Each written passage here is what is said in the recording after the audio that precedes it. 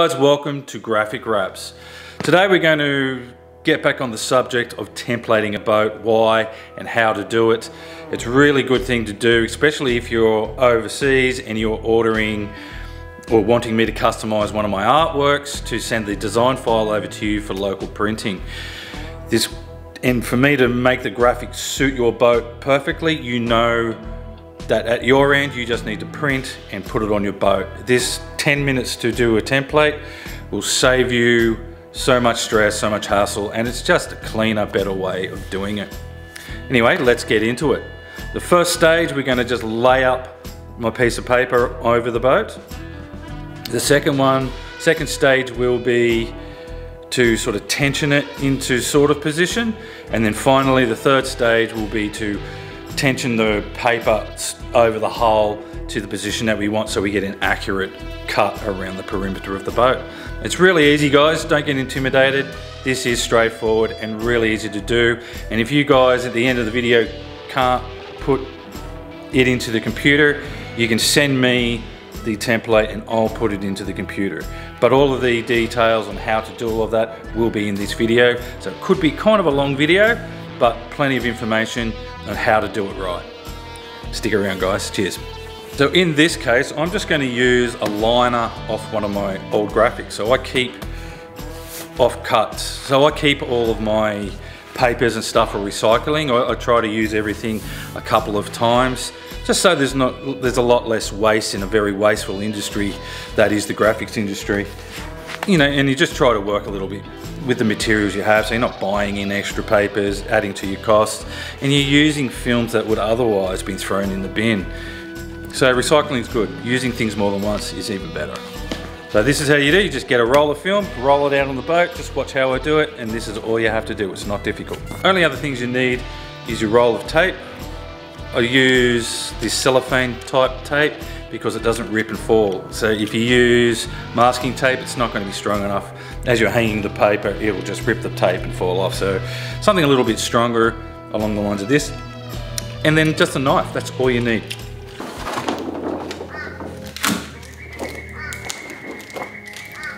So that's stage one, just hanging it on the boat. It's not ready for trimming. The next stage sets it up to position the paper on the side of the boat. So here I've pinned it. It's not really, I want it to really hold up there. So what I might do is just take a little scoop out of my template.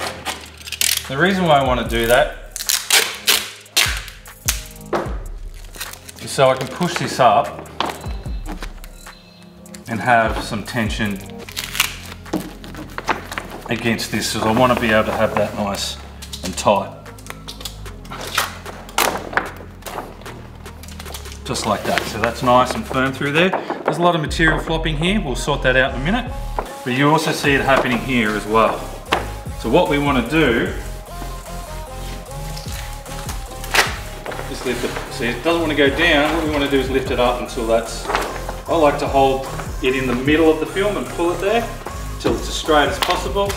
Then I'll tack it off on the top again. That's pretty much it.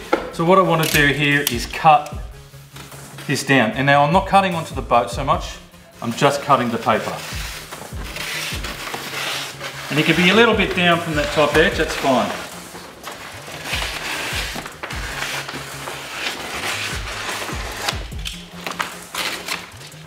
All right, so you can see that this is nice and flat because I've straightened it up at the back, and up here is all sort of grouped and puckering.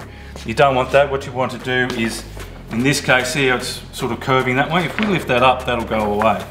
So what I'm going to do is lift off the front, and then I'm going to shape this up, and it will swing up because that's what happens when you get to the bow. It'll swing up, and what we're going to do is let that paper swing up, then we're going to lock it on and trim it to suit the shape of the boat. Quick tip, have some tape ready. And it's at this stage too, if you've got guards or things fouling your template and not letting it go to the boat, just roughly trim around those shapes. If you cut into the area of your template that you kind of don't want to cut in, that's fine, you can just tape it up or put a patch over it It's not super critical. As long as we get our outside dimensions pretty close, then the template's fine. So okay, time to get rid of this.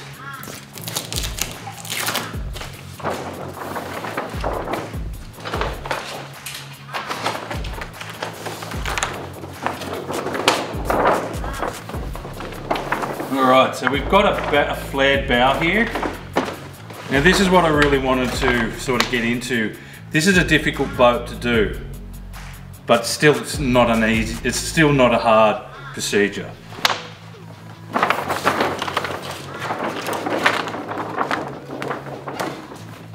So lift it up as much as we can.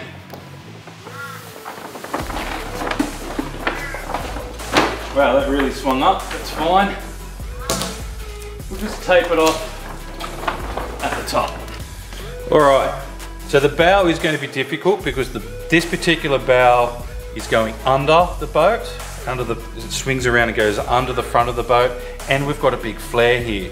And the paper will not contour to those shapes correctly.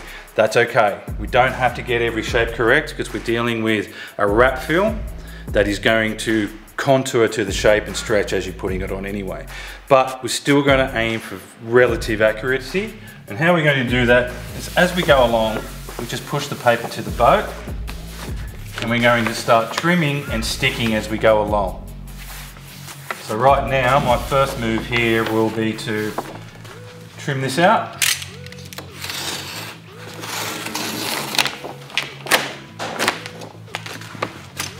Now again, don't push your blade into the boat.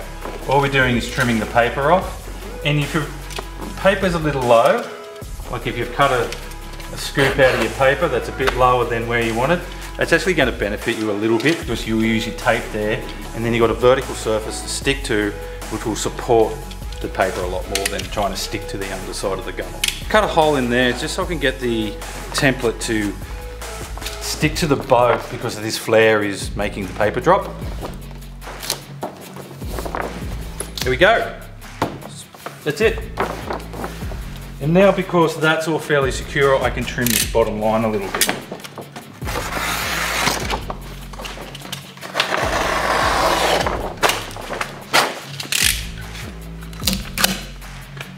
So now I've trimmed that, I will just tape over there. And as you can see, that is pretty good. It's a little loose on the side of the boat. However, the boat is doing a lot of different things under there, so that's fine. As long as we really get the tension and the shape of the boat between under the gunnel and the top of the chine.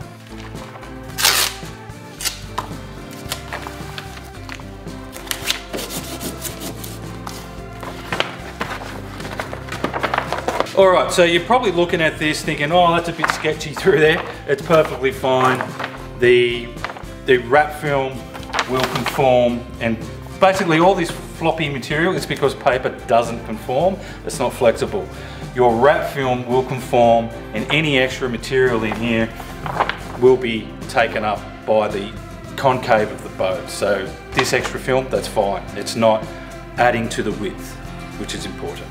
So now we're at this stage, what we want to do is start trimming and taping everything so it's as neat as possible, and that we are following under the gunnel and the top of the chine as close as possible.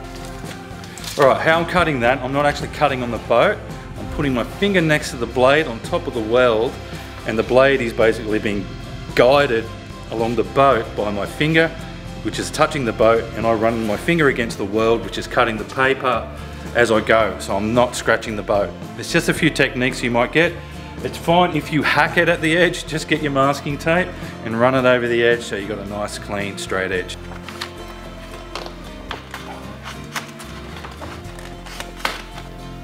You can see that I have trimmed the paper well and truly much lower than the boat. This is where the masking tape comes in real handy. So I just go up the top of the boat, watch that line. Everywhere I've cut really low,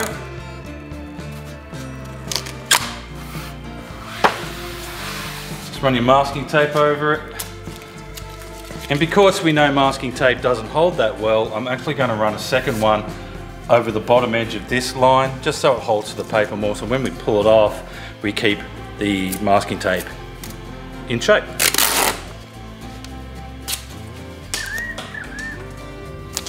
Another thing I'm going to do to show you guys, to dispel any confusion once I lay this on the floor, is to write top.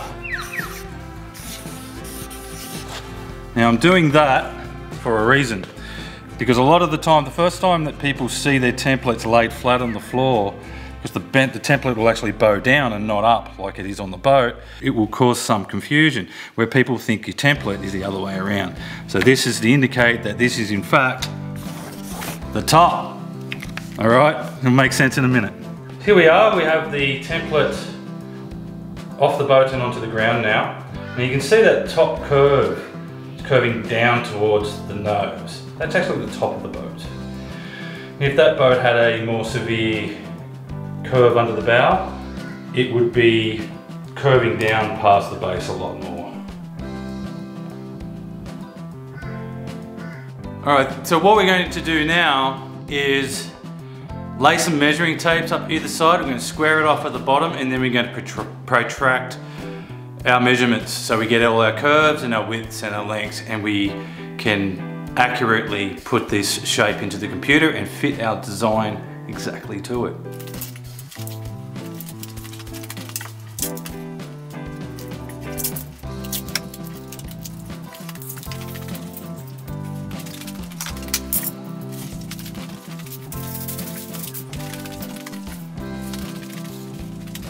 What I've done here is created a 90 degrees at the bottom here with my plate square. And I'm using this tape that's running along the chine, the bottom side of the boat. That is running as straight as I can with the bottom. Then the next one, what I've got to do with the top is measure it between the 2 points. So between the chine and between the underside of the gunnel rail, and then up the other end, it's got to be the same. So if it's a meter down here, I've got to make it a meter up there, regardless if the tape is a mile away from the template or not.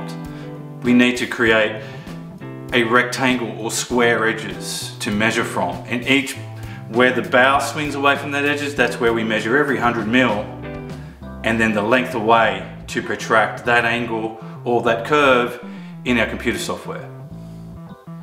It'll make sense. I'm going to move the tape out so it's parallel at 6100 at 6100. We're a little bit off the nose. I'll come down to 6 meters and 80, 6 meters 70. So 6 meters 70 is spot on.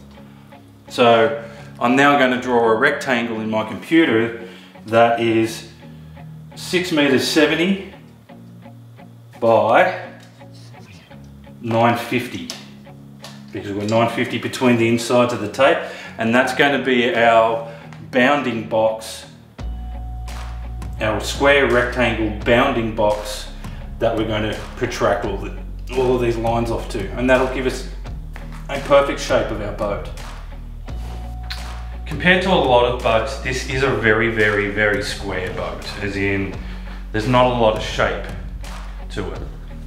So the curves don't swing out too much. And as you can see there, inside of a rectangle, even the back, at the very back corner, is about 125 lower than at the peak of the bow. So if you've got something, if you've just drawn a rectangle and if you've just measured off the side of your boat, and you try to sit something to that and you put something up the back, you're automatically 100 millimeters out already. What we have here is Adobe Illustrator. I've created a second layer. The first layer is going to be for our bounding box that's going to stay there. So, and because in Illustrator we're bound to about 5800 wide on the artboard, so we can't draw a 6 meter boat. What we will do is draw it at 10%, which is fine. So we had, in between my measuring tape boundaries, we had 6070 or 70, but we can't put the, so we got to drop our decimal point. So we're just going to leave that 0 off, 6070, and 850 in between now becomes 85. So I will be working in 10% values. All right. stroke width, just so we can see it. I'll pump that up. I usually don't work with a heavy stroke line, but just for the video's purpose. So it's visible, there we go. So what I like to do now, I'll copy that, lock that layer, and just leave that layer there. And put that up there, and the next layer up, and then I'll change this one's color to pink or magenta. Then there's going to be one more layer. So this is profile. So this will be the actual shape of the boat or our template profile. And then the next layer I will create will be workings. Have that under my profile line. So workings is where I'm going to put all my offsets to work out the curves and such. It'll all make sense as we move along. Okay, so this is where, now we've got our template set up, we save this out as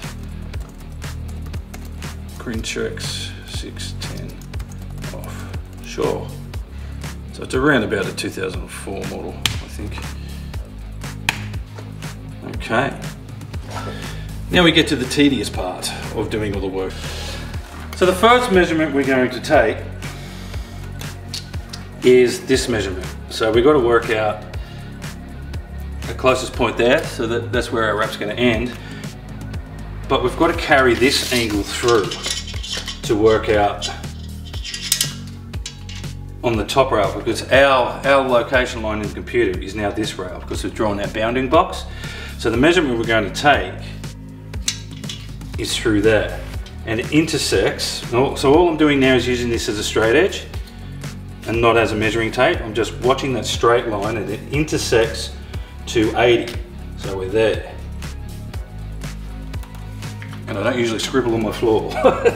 Anyway, for demonstration purposes, so on the inside, it lines up at 260. So 260 in, it'll be 260 to the end of the boat, and we're 100 mil down exactly. So up to the top is 100 millimeters. So what we've got to do now is quite simply draw a box at the end of our template, 260 in, and that'll give us that point, and then do 100 mil down, and that'll give us exactly this point through that, because that'll intersect. Or will it? It will. Let me show you. All right guys, so what we have here, so that's the pink line. The magenta line is actually our measuring tapes. So our bounding box is our yellow measuring tapes around our template. So I'm going to turn off the profile layer for now, that's our pink layer, and I'm going to be working with the white layer, which is in between the blue that we set, which is going to remain our bounding box. Then we've got the working layer, which is our white layer, and then our magenta layer on top. It'll all make sense, just stick with it. All right, so what we had here was 260 wide, so we're working 10%. I'll just put in 26, and 100 mil becomes 10. So that has given us our offset off our bounding box. So when I turn the magenta line back on, what we're going to do is pull that node down to that corner. Now that's the same shape as that's on the floor, because in that measuring tape it was 260 in at the top of that measuring tape and 100 mil down to the top of our paper template. So that gives us that location, if that makes sense. Okay. What we're going to do next is move along. We're going to measure along and to where the bow starts. And when the bow starts, then we're going to make 100 millimeter line marks on the template and measure down to each of those. And this will give us our bow curve. What we want to do is start working out this curve. So we've got to pick a point where it's at its highest. So at 4,500 I think we are, so 4,500. that is 4,500, and that's from the very back of our perimeter, our bounding box. It's not from the back of the boat, the corner that we just measured. It's from the very, very rear of our bounding box. So what we want to do here is measure every 100 millimeters. It gets a little tedious, but this is how to do a very accurate measurement and getting all your curves correctly. So from here I'm doing 4,600, and from the tape on the bottom I'm also lining up with 4,600 for a line. 4,700, 4,700 at the bottom. If you do 4,800, make sure the tape is on 4,800 on the bottom tape, 49, and so on. So every 100 millimeters you're going to do another one of these lines.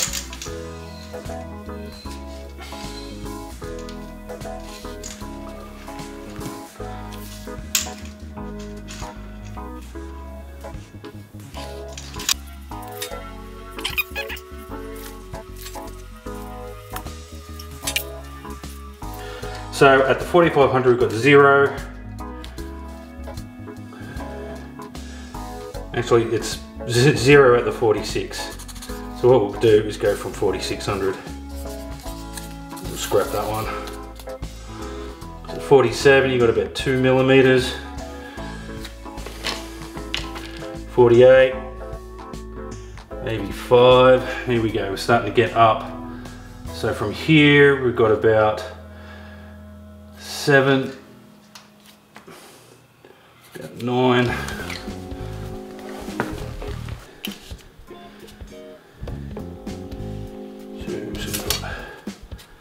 42,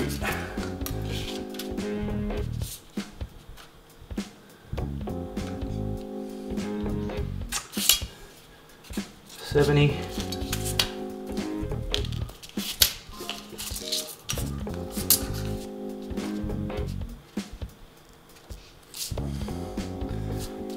95 than anything, was it? Oh no, yeah, 95.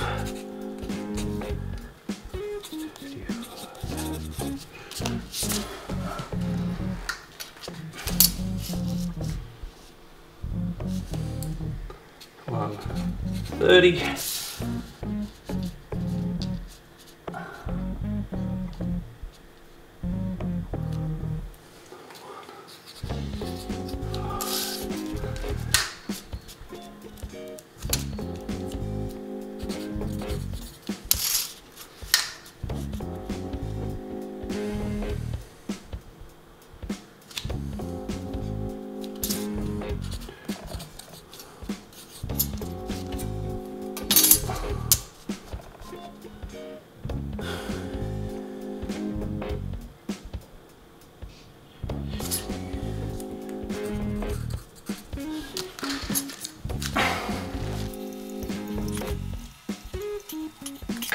Our first measurement, so we started off from 4,600 at the 0. So what we do here, width will be your 4,600. In my case it's 460 because I'm working at 10%. Now height of that, so 4,600 is 0. So that's essentially the start. So right from that point there, now it starts curving down. So that gives me my 0. So what we're going to do now is cut and paste another shape in there. It didn't cut the last one, did it? Z. So start again.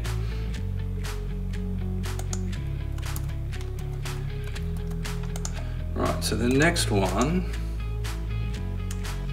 that we went from was 5,100, because when it has increments over the next 3 or 4, only 2 or 3 millimeter, I just used the 20 millimeter to average that out. That'll make sense when I curve it anyway.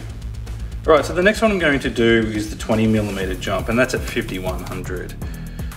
So we'll make this 5100. It'll take it to there, and at what height? It will be 20 millimeters, so in this case 2. Copy and paste that on top of itself. Then we'll have the next one at 5200. And the height of that one we measured at 32, which is 3.2 here. Copy and paste that guy on top again. Next length, 5300.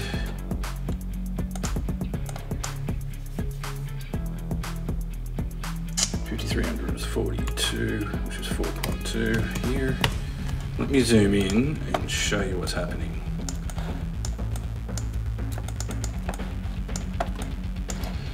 Just also drop my stroke width down so it's a lot finer. Bounding box is locked. Just unlock that. Stroke weight 2. Alright.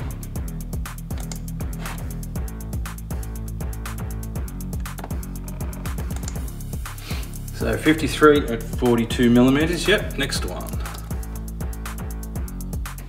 5400 millimeters.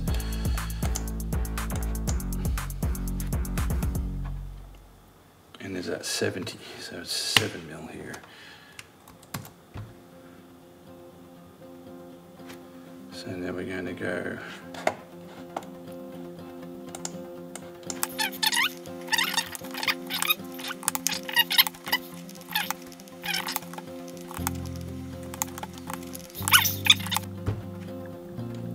now we're at 6 meters.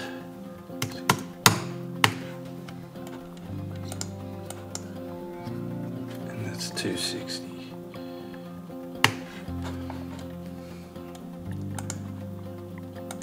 And the final one was 300, because I measured that off camera. All right.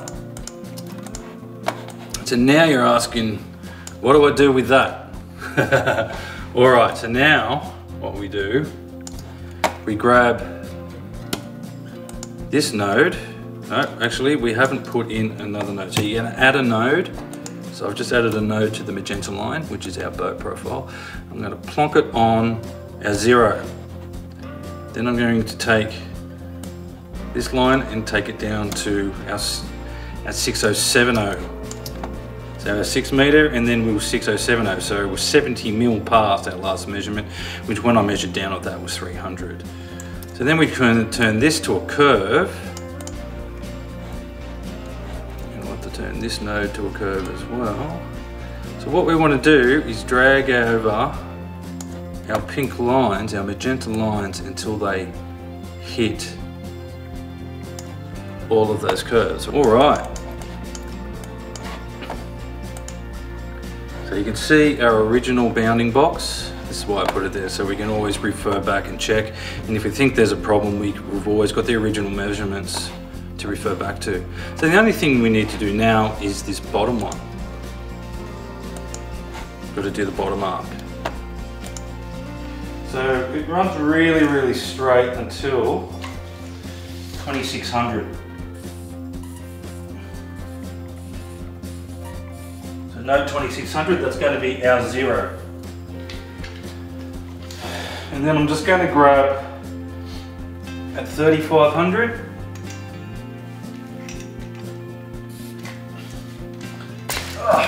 Get down low enough. At 3500 we've got 45 mil.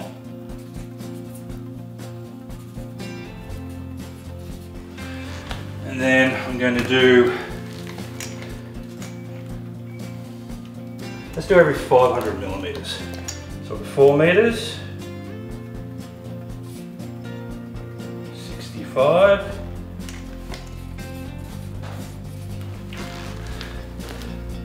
5 meters,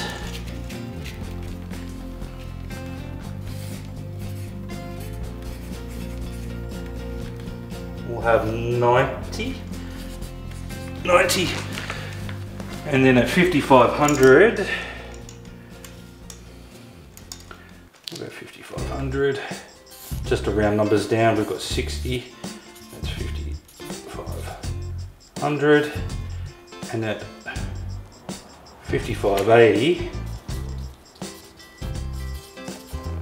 we'll measure in and get that point. All right, so that's the bow. That's where the start of that. All right, so now we can start working on these lower numbers. Hopefully this makes sense what I'm doing here, guys. All right, our first measurement from midway was 2600 at our 0. Going the wrong way, set that back.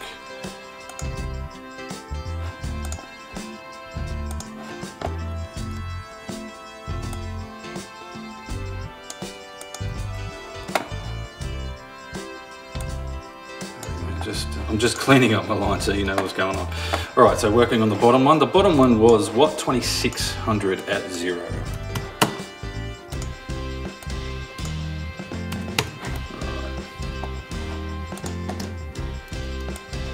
Just want to make sure that line is at the bottom.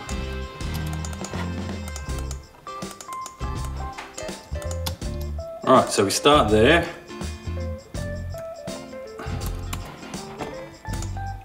Our next number we wanted that we took was 3500 at 45.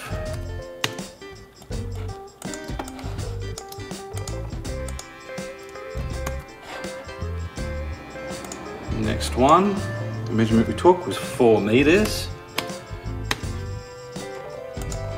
at the height of 4 meters is 65. Copy and paste on top of that again. Next one is 5 meters.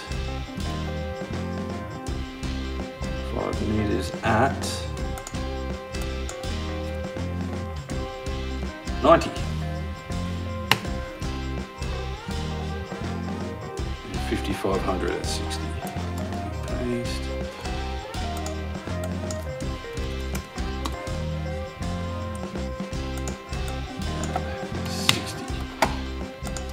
And if I've got everything right, this last little one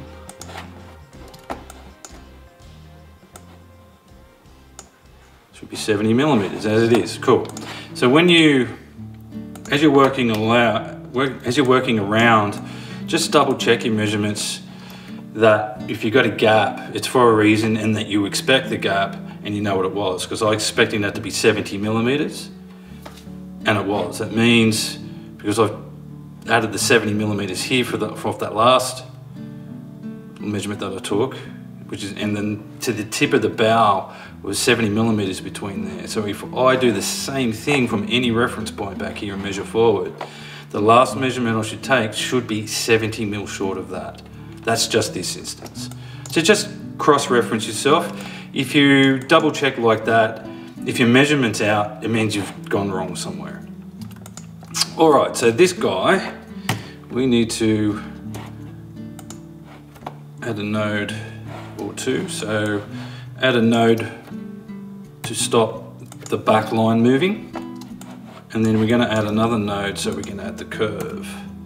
And I reckon we start the curve from here. So I'm gonna turn that into a curve. So that's not quite right. Let's have a look.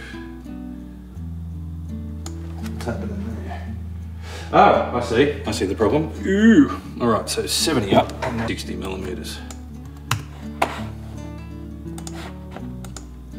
So the node's vertically in the right place. Oops, doesn't matter. It should be there. Oops. See, got myself out. That's cool. Right.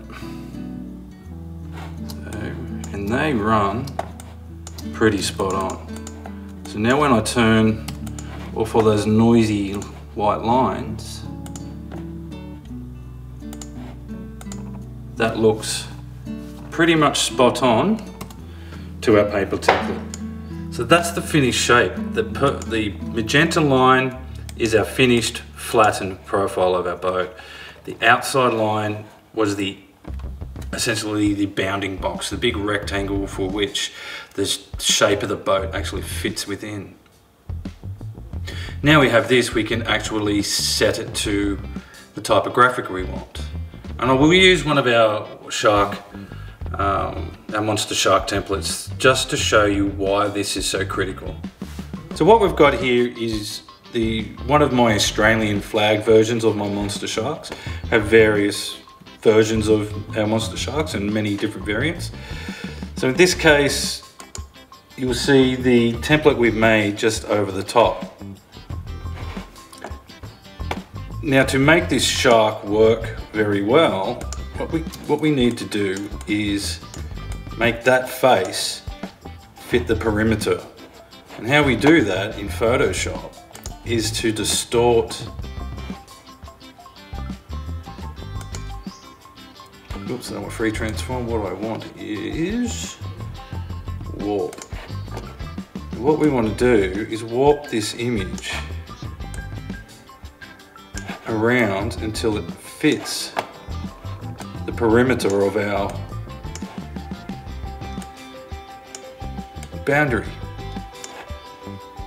So this is the only, if you don't make a template of your boat, you can't do this by flat tape measurement. You just can't do it. Because you're not going to know where any of those guides are you're not going to know where that curve is. And if you're going to guess, you're going to possibly chop his eye or his nose or his gums off. So templating on a lot of graphics is critical, but not on all. Alright, so down here you can see the body lines. These slight curves severely affect the graphic, and you want to keep as much as your graphic inside of your boundary as much as possible. Of course we need a little bit of bleed. See it, I'll pick his jaw up so that fits more inside of there. Need a little bit of bleed on the outside, so we will be trimming off a small amount.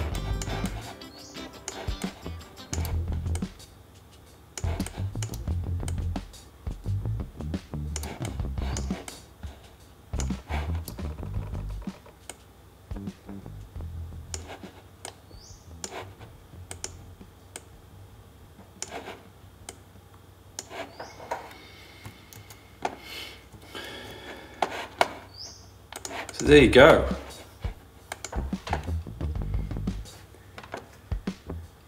Hang on, stupid computer's thinking. So that is why we need to do fairly accurate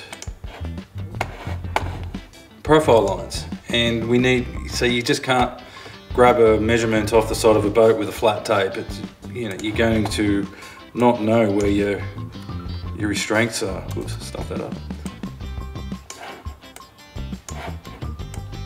So this is an example, obviously it doesn't have to be perfect. Alright guys, hopefully that was helpful, and I sincerely hope that I haven't provided confusion, maybe a little bit of clarity on how I go about creating a template, an accurate template for your boat. Not only that, it's kind of critical if you order a print and you want it to fit your side of the boat. Now, this boat we used today was a fairly simple boat. More difficult shapes are the fiberglass boats, because their bow will swing right under the boat and be really tight. So when you make that template and take it off, it will curve down to the front a lot more. It will go past the points of our bounding box. So if you put a tape on the side of a typical fiberglass boat and it might read 800, by the time you lay that template flat on the ground and that bow swings down, it's going to add a couple of 100 mil to the overall size, printable side height. So this is another reason why I think templates are really critical, because you get to understand the geometry of the boat and the behavior of the boat what it's going to do when you try to wrap a rectangle onto it. It's, you know, it's a lot of experience to gain by doing boats over and over again. I've done thousands of the things. When I do my templates now, I don't even measure the 100mm spacings. I'll probably do every 300 to 500mm, and because I know from experience what to expect, and I know what the hull is going to do. So my template, when I make templates, I don't do the 100mm anymore. I just do a broader version of it, and all of my templates come out spot on. Sometimes when I get a bit nervous and I've printed them out, are they going to fit? They just wrap on up and just go, well, look, they fit, fantastic. Since years ago, I started doing the templates, and ever since I did the templates, I haven't had to heat and warp any of the wraps. You know, you see guys on YouTube and they're still saying, heat it halfway and bend it down. Don't do that. If your design has lines in it, or you're going to start heating and bending it around a certain part of a face or straight lines, you're going to warp that image, and you're going to stand back and go, oh, that looks terrible. So heating and warping and pulling your wrap around to suit the boat is not the right way to do it. You might get away with it 8 times out of 10, and then you're going to cost yourself $3 every time, you know, you do a big boat or a 6-meter boat and you stuff your wrap. That's just not going to be any good for you. Everybody overseas, please have a look at this, and if you need any questions answered, shoot me an email and I'll try to help you out where you can. Transferring the wrap into the computer is going to be your hardest challenge. It's not really all that hard, but again, I come from a different background where I do these sorts of things all the time, so it's not that hard for me. Somebody who doesn't do it all the time is going to have a little bit of difficulty, but I'm here to help. So if you've got any questions, please ask, and I'll help you out where I can. All right, guys, thanks again for watching one of our videos, and if we are helpful or you dig what we do, please like and subscribe and help boost our channel and our business. All right, guys. Thanks a lot. Cheers.